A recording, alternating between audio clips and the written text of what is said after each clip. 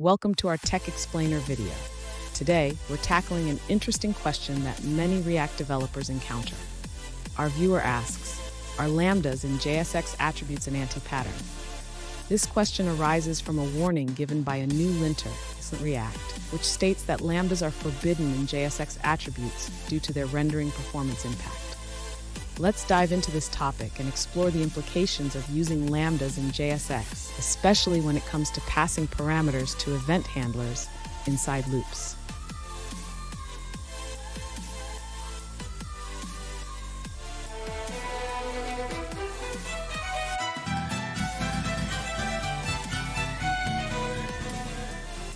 Welcome back to another technical video. Today I'll be going through your question, answering it, and hoping finding that solution that you're looking for. Guys, remember to stay just a little bit crazy just like me and work through to that resolution. Now let's continue on. Let's address the warning about using lambdas in JSX attributes. The linter suggests avoiding them due to performance issues.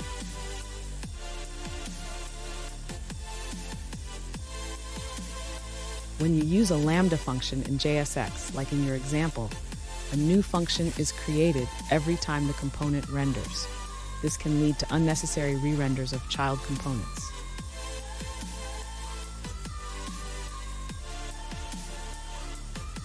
To pass parameters to an event handler without using lambdas, you can use the bind method or define the handler as a class method.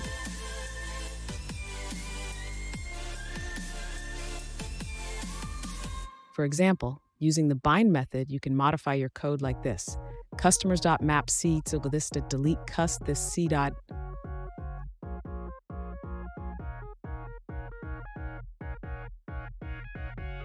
Alternatively, you can define the delete cust method in your class and call it directly, ensuring it receives the correct parameters.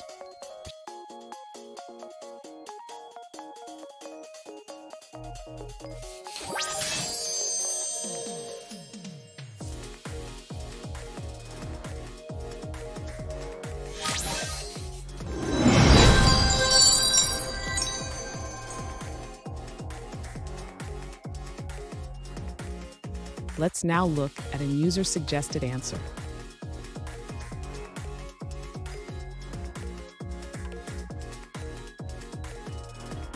The question of whether using lambdas in JSX attributes is an anti-pattern is debated. JavaScript allows functions to be declared within blocks, as shown in the example.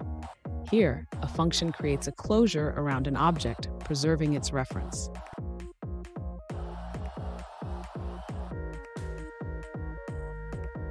This approach is equivalent to using an arrow function directly in the JSX.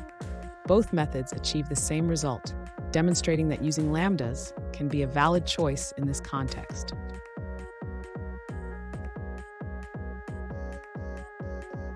And that's it, guys. I hope the video helped find the resolution that you're looking for and you got the answer and worked your way through. If you did, please hit subscribe. I'd really appreciate it. And until the next time you need technical help, I hope you have a good one.